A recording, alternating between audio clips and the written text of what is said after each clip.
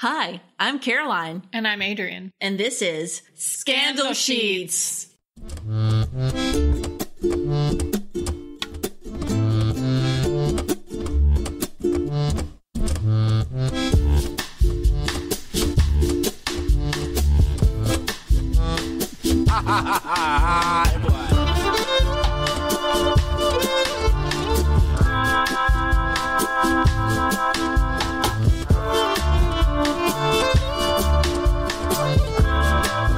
Hello and welcome to Scandal Sheets, the podcast that explores the scandals of history along with the people and places associated with it.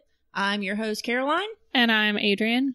And holy cow, we are actually recording for the first time in a while. March? Seriously? I'm pretty sure, because I was looking at the feed the other day and I was thinking about how we were letting our followers down. I know.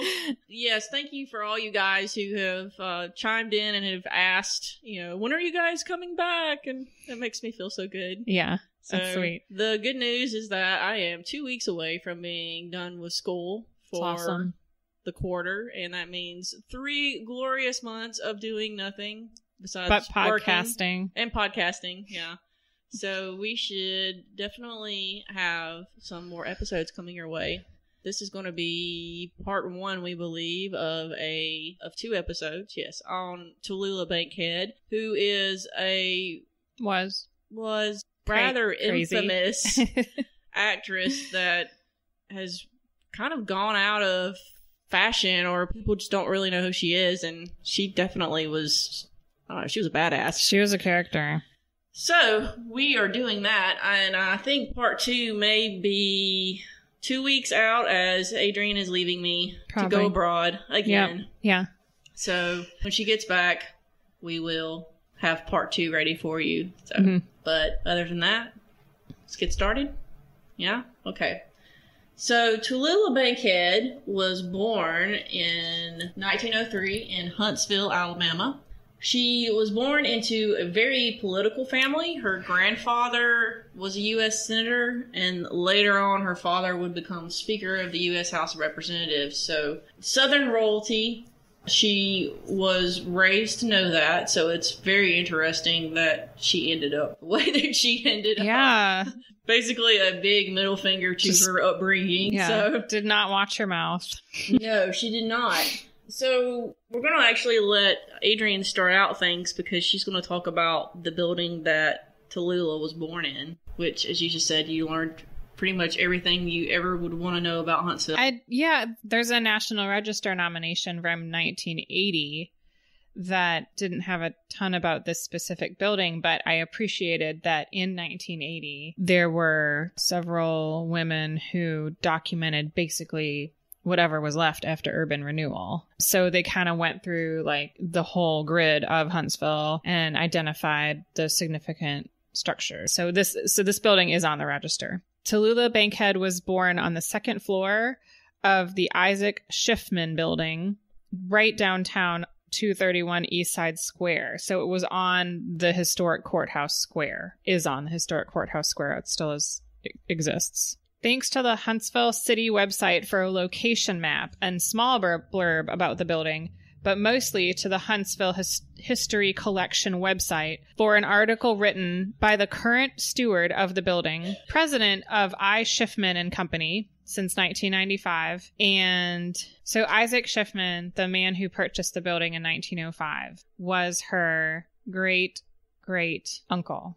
So is she the great niece? Like what is it the other way around? Well, anyway, they're related, and the building is still held in the family, obviously, by her. So they've been stewards of the building since the turn of the 20th century. That's pretty cool. Yeah. You don't see that very often. No, not at all. I was very impressed. So like I said, Talullah was born on the 2nd floor. The building was built around 1845, and before that current building, the Schiffman building, there was another building constructed around 1817 with the address of numbers 1 and 2 Cheapside. And I just love that street name, which is really the only reason I brought it up, because obviously it was demolished for the building that's there now. Cheapside. Which was a neighborhood in London. Oh, really? Yes. You see it pop up in Jane Austen novels. Oh, that's so funny. Quite frequently. During urban renewal in the 1960s, late 1960s, the northern two bays were demolished. So the building that's still there, the Isaac Schiffman building, is a third of the size of what it was there originally. Oh, wow. So what's there is just like the corner slice. There were two other parts to it that are no longer extant. The building was originally constructed in a federal style, but I'm guessing it's more classical because federalism obviously predates the 1840s. The building is no longer of that style, well, rather the courthouse facing elevation since it's on the corner. The facade was transformed into Richardsonian Romanesque style by Nashville architect George Thompson after Southern Savings and Loan purchased it in 1895. The building's namesake, Isaac Schiffman, was the first owner after the facelift. He bought it in 1905, and as I mentioned, it remains in his family. The building was placed on the National Register of Historic Places in 1980. The Huntsville History Collection says that this is one of the few surviving commercial examples of Richardsonian Romanesque architecture in Alabama. The stylistic transformation included both interior and exterior changes. Outside, the facade was clad in rough-cut limestone, archways cut over the front door and first floor window, and first floor tripartite window, that is. The others remain, they just have a square lintel. And so apparently her father had an office on the first floor when he was the city attorney, and that she was born on the second floor. And then the plan, right. And the plan was reconfigured for offices on all three floors. That would have been after she was born. Okay. Yeah, because it was after 1905 and she was born in 1902 or 3. Yeah. Okay, I see that. Okay. You have to identify Romanesque versus Richardsonian Romanesque. So when we say Romanesque, we're talking about specifically, it's earlier, it's a Victorian style from the 1840s and 50s, like the castle at the Smithsonian. And Richardsonian Romanesque is later in the 19th century because it's named after Henry Hobson Richardson. So Romanesque architecture is known for the following identifying features. Round arches. This is a Roman arch, so it's a true, like, it's not just a curve like an arc. It's actually an arch over round arches over windows and or entryways, with heavy decorational emphasis around those arches, like a column or some sort of coin-like feature, like a cut stone.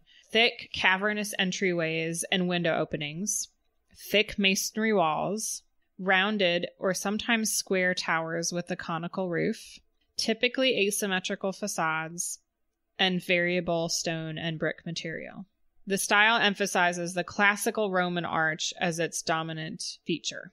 Since the Schiffman building was updated in the style rather than built ground up, creating the courthouse-facing elevation in the newer American style of Richardsonian Romanesque was a much less expensive alternative than tearing down the existing building and starting over. So because of all that stone and the detailing and sort of the craftsmanship involved, it was very expensive to build a true Richardsonian Romanesque structure. Richardsonian Romanesque originated in the 1870s by architect Henry Hobson Richardson, who studied at the École des Beaux-Arts in Paris in the 1860s. The style is his interpretation of the earlier architectural style of Romanesque revival. Just as the practitioners of Beaux-Arts classicism creatively interpret ancient architectural styles, Richardson applied his own aesthetic to the Romanesque. So when you think of a Beaux-Arts building, it has orders, but they're not, specifically adhered to the Doric, Ionic, Corinthian. You could kind of mix things up and change things. And that's sort of what it was with Henry Hobson Richardson and the Romanesque. Like, he sort of took what he liked from it and updated it. So this style exhibited Henry Hobson Richardson's individualism through unusual sculpted shapes and massive use of heavy masonry walls, usually rough-faced squared stone. Decorative wall patterns were achieved utilizing colors or textures of stone. A typical Richardsonian Romanesque characteristic includes rounded arches over porch supports, entryways, or windows. Most of these arches were set on squat columns or massive piers, or sometimes built directly into the wall. Arches were enhanced by masonry voussoirs, and voussoirs are a wedge-shaped cut stone that you would see as part of the lintel. So it's not like just a rectangle. It'd be, I guess, a trapezoid. And one of Henry Hobson Richardson's most famous and influential works is the Trinity Church on Copley Square in Boston. So you can look at that to see how he interpreted that style, the Romanesque style, into his liking for a new architectural aesthetic later in the 19th century. It clearly caught on since it became Richardsonian Romanesque. Yeah, I know, right? I think that's interesting because you don't say like Wrightian or Kahnian or Sullivan. Well, I guess there is Sullivan-esque, but saying like actually taking a style and then adding a person's name, an architect's name, he did pretty good for himself. So the Schiffman building features almost all of these characteristics, including rounded arches, rough stone, asymmetrical facade, and sculpted shapes at the cornice. It successfully anchors the corner and conveys permanence. It's very fortunate that the family has taken such great care of the building, including maintaining records and advocating for proper restoration and preservation. That is to say, restoring the building to the Secretary of Interior standards in 1997 and preserving the historic fabric ever since. Buildings in the rest of downtown Huntsville of similar age were not so lucky. The Greek Revival Courthouse complex, right across the street, that had served the city since the 1840s, was demolished and replaced with a modernist glass, steel, and concrete federal building in 1967 that threw off the scale of the historic courthouse square very significantly. Is it there now? Oh, yeah. It is still there. And it's sort of two parts. There's a skyscraper that's very dark and sort of Vader-esque. That's, I think, 7 or so stories. And then, like a lot of the public works, you have to go up before you get in the building. So it's not even at street level. I'm looking at it right now. Yeah, wow. And then there's a lower part, like a lower 1-story part that's mostly sort of concrete. It's not a horrible modern building. I think it's just inappropriately placed. Yeah. And it's sad that, the old courthouse from the 1840s was this sort of cruciform Greek Revival temple front deal with the pediment. Not unlike the Raleigh, like the North Carolina State Capitol in Raleigh. Okay. Which is really beautifully done. And I did not look up the architect, but it was the, traditional sort of civic square of a medium-sized, well-to-do city with, regardless of geography, you have courthouse in public square with sort of park around it. And when the urban renewal came through, they got rid of that and really removed a relationship to the street and public park. It's not, I don't think it's that welcoming. There's no walls. It's just very stark. Concrete steps and urban renewal was not really known for forethought. So so much stuff got lost during that period. Very much so. I do want to add that I mentioned that my information about some specific information about the I. Schiffman building was from the Huntsville History Collection, and the specific article was written by Margaret Ann Goldsmith, who, like I mentioned, Isaac Schiffman was her great uncle. So it was Isaac died in 1910. His son Robert, her great uncle, became president of I. Schiffman and Company. Robert died in 1936. Then her grandfather, Lawrence Goldsmith Sr., took over until 1972. And then her father, Lawrence Goldsmith Jr., became president, and he died in 95, and she became president of the company and steward of the building. Wow. So it is, it's that family. And I mean, and the building's beautiful. So cool. Good for them for sticking around and preserving their beautiful historic building. And now for something not so scandalous. Stay tuned for more scandal sheets after the break. And now back to the show. So Talullah was born in this building. Unfortunately, 3 weeks after her birth, her mother died of blood poisoning. What does that